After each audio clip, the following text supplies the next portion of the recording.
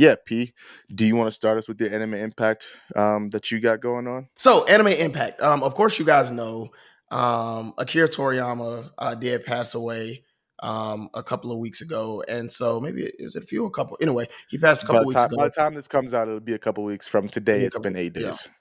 Okay.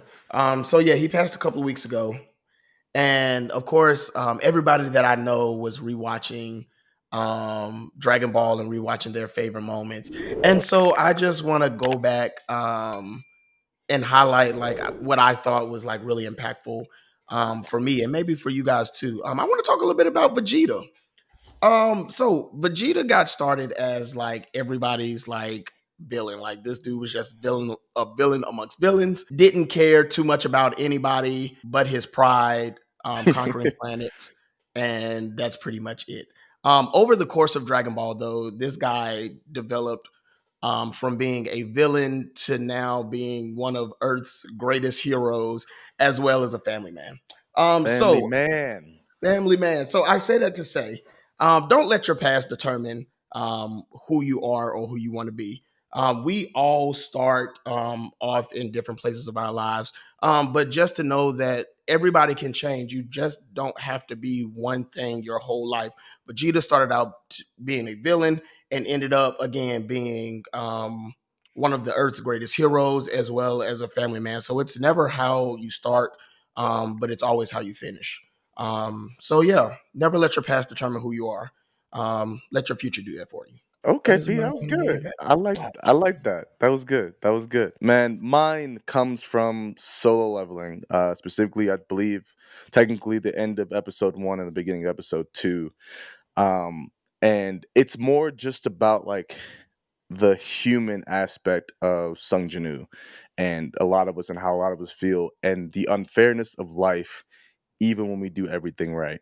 That moment where he ends up dying on the altar, where he basically led everyone to safety, and if they had just listened to him, they would have all probably been fine. Now, we don't know because that's not how the story goes, but based on how things were playing out, if they had all just stayed and listened to him, he got them to where they were, to the point where they could leave him and abandon him, and they wouldn't have been there without him.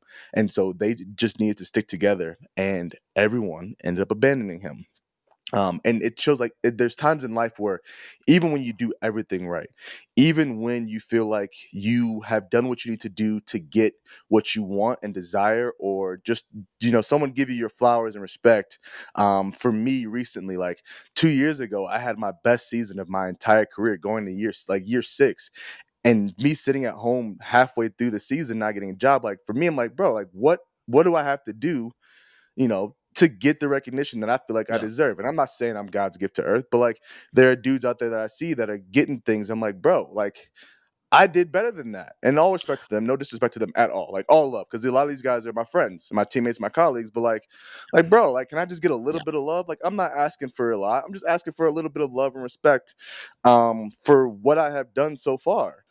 And yeah, man, like there's just times where life is unfair, and I think we get to see Sung JinWoo in a place of vulnerability and realness.